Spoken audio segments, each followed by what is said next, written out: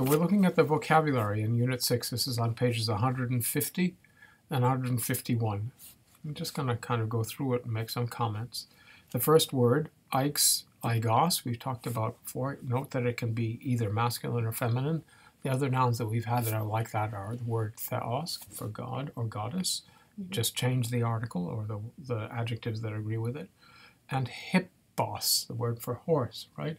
Which can be ha hippos, a stallion, or just a horse, or he hippos, a female horse, a mare, okay? Next word is a particle, a really good one, ge, okay? We haven't taught you, it's a word without an accent that's enclitic, but it tells you that it means at any rate, or at least it can also express irony, okay?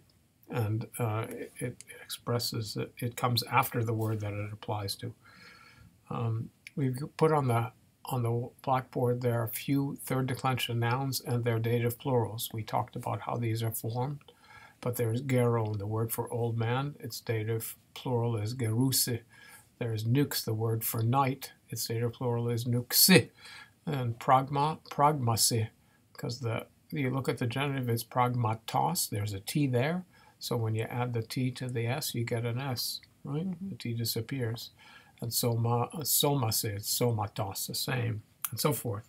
So make sure you understand how these are working. Hellene, helese is another one. All right. What other words have we got here? We've got the word gnome or gnomes, which means opinion or judgment. It comes from the same root as English know, with a K, K-N-O-W, manifested as a gamma in Greek. There's denos, denon, an adjective that means fearful, as well as clever, okay? That seems weird, but if you think about terrible, for example, you can say person's terrible or terribly clever, right? You got things like that in English. It's an adjective derived from an old word for fear. More about that some other time. Doulos is the word for slave. Ancient Greeks had slaves. They had the worst kind of slaves. Chattel slaves that, people owned them and they never became adults. So the word for slave is either doulos or, guess what, pais, the word for child, because they never become fully adult. They get sold and bought. Athenians were notorious for being not mean enough to their slaves, according to people in other city-states. Yeah, they were okay. So, but slaves did amazing things too. It's not really so simple. For example, the main architect of the Parthenon was a slave. You have the police force in Athens, such as it was. The Scythians, they were slaves. This is not our model. Right. But anyway, they're still slaves, and it's not good. So there's the word for slave, doulos, doulou, which is masculine. There's the word for slavery, douleia. That's a regular way of forming an abstract noun, is with the suffix iota alpha in Greek. There's a verb douleo, which governs an object in the dative, to be a slave to someone. That's what goes in the dative. And it doesn't have a full set of principal parts. Douleuso, douleusa, and douleu come, but there's no perfect or perfect middle or aorist passive, perfect middle passive or aorist passive. You get the word for free to go with the word for slave and the word for freedom. So free is eleutheros. It comes from the verbal root that means to go or come. So it's originally about movement. They tell you that it goes with the genitive. So that's if you want to say free from something, the thing you're free from goes to the genitive case. Notice it's an adjective whose final consonant is a rho. So that means that it doesn't have any etas. It has long alphas. And the abstract noun freedom is eleutheria, just like douleia, with an iota eta. There's the word Hellene, Hellenos, which means a Greek, a Hellene. That Greece in modern Greek is Hellas, okay, and the people are Hellenes. So this is still the word for Greek in Greek. The word Greek comes from Latin Graecus, word of rather obscure origins. It has the form of a derogatory term. In other words, it looks like what the Romans called Greeks whom they didn't like. And weird. Yes, so cultures have nasty words for ethnic groups that they resent. Yes. That happened in antiquity. Anyway, so then there's the word elpis elpidos. We learned about the inflection of it, which means hope or expectation. For us, that's a good thing. And in ancient Greek mythology and texts, however, hope is something just elusive and delusional most of the time, and not a good thing. We get finally the preposition kata, which we have in all kinds of English words like catastrophe, and catatonic, and cataclysm, yeah. Right? Yeah, you're thinking of that? What other words come to mind? Catalyst. Catalyst, there you go. Lots of Greek derivative words with kata in it. And it means under with a genitive and according to, or along as well, with the accusative, okay? Both, you should add that meaning to what's given in the book. We get a one or two, let's see, we have 3 new verbs in this lesson. We get, and they're easy ones. They're verbs whose stem ends with a vowel. So there's koluo, not to be confused with keleo, very different, right? Koluo means prevent somebody from doing something. Its principal parts are very straightforward. You could guess them if I didn't tell you. It's just like luo. Politeo, which means to, that koluo, by the way, means hinder or prevent. There's politeo, which means to live as a citizen, conduct the government, or in the passive, be governed. Okay, all those things are fine. Principal parts, again, are just normal. And finally, we get choreo down at the end of the list. That means to take part in a choral dance. Okay, more about that when we get there. Other words, we've got the relative pronoun hos, he, ha. We've got the word for night, nux, nuktos, which we have cognates of the Latin word for night is the same root, so that's where we get nocturne and nocturnal. But the English word night comes from the same, is the Indo-European word for night, derived from the same source as Greek nux. There's palaios, palaia, palaion, an adjective of 3 genders that means old, ancient, or aged. We have in paleography and paleolithic and all those words. Pragmatos, which means a deed, an affair, or a thing. It also means trouble sometimes, ta pragmata. We have English words like pragmatic that come from it. It comes from a verb that means to do things. Prato, didn't we have it? Praso? Maybe not. I don't think so, not yet. Not yet.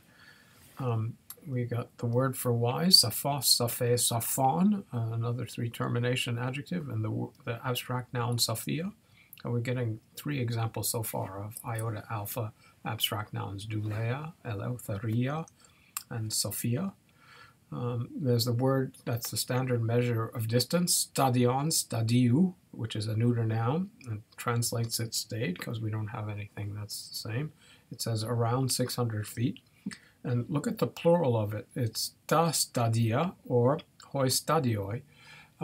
This kind of doubling is originally non-redundant. In other words, what the neuter plural with an alpha originally means is a collection of stades, a group of stades, whereas hoi stadia just means a bunch of, it means a sequence of them. So for example, you have this in Latin, the word for place, locus, has 2 plurals, loci, which means a bunch of places, and loca, which means a region. Okay, so it's a collective versus a plural. Soma, somatos means a body, a physical body.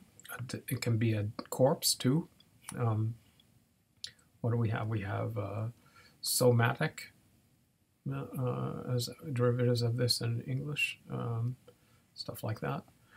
We get the conjunction te without any accent. That means and. It's very rarely all by itself in classical Attic Greek. You have a chi with it sometimes. So you have both and that are te and chi. So you say te, x, chi, y. You put the first thing you're connecting after the te and the second one after the chi. Or you can also do x, te, chi, y. You can do it both ways to say both x and y. You can put the x, the first member of the pair before the te as well as after. So x, te, chi, y. Okay? Exactly. So let's see, we also get the enclitic particle toi, which is the 3rd of these. We've got ge and now toy, that means I'm looking you in the eyes when I'm saying this. Okay? And so the book also uses a word utoi, okay, that doesn't tell you about, that it isn't in the dictionary. That's a combination of u and toy, okay, with an acute accent and a smooth breathing. That doesn't mean this. If you're looking it up in the dictionary, that word has an H. This is just really not. Not, and I really mean it. The next word in the vocabulary is phalanx, the word phalanx, which is a formation of hoplites. That's what you call a bunch of them going into battle, covering up over each other. Phulax, phulakos, we had the verb phulato derived from this, so this is a third declension noun. Charis, charitos, the word for favor. And notice that it has this really weird thing, that it can be a preposition. Well, it's really not a preposition, it's a postposition. It comes after the noun in the genitive case, and it means because of, for the sake of. So there are most of the prepositions, in fact, all the ones we learned so far, they have the preposition like n or a p or so forth. And then you have the object after it with the preposition charin, which looks like a noun, okay? You have the genitive before it. So it's an attempt to try and make it clear that it's not the noun charin, okay? So you gotta watch out for that genitive, and there's that precedes it. The last word is choros, choruha, which we translate dance or chorus. It's important to understand that this is a social institution in ancient Greek life. It's a group of people usually of the same age. Perhaps there's a trainer who's older, but it's usually peers of the same age and gender who constitute a choros. And it's not dancing or singing, it's those two things together, because the notion of music is this, what we call music is only a piece of what Greeks call music. Music is words, dancing, and singing. Okay, singing and dancing together. So that's what a choros does, and it's a social group. It's for has important social functions in Greek. So a chorautes is a person who dances in a choros or sings. Okay, it's not just dancing. Okay, and it's not just singing, it's the two together. All right, that's it.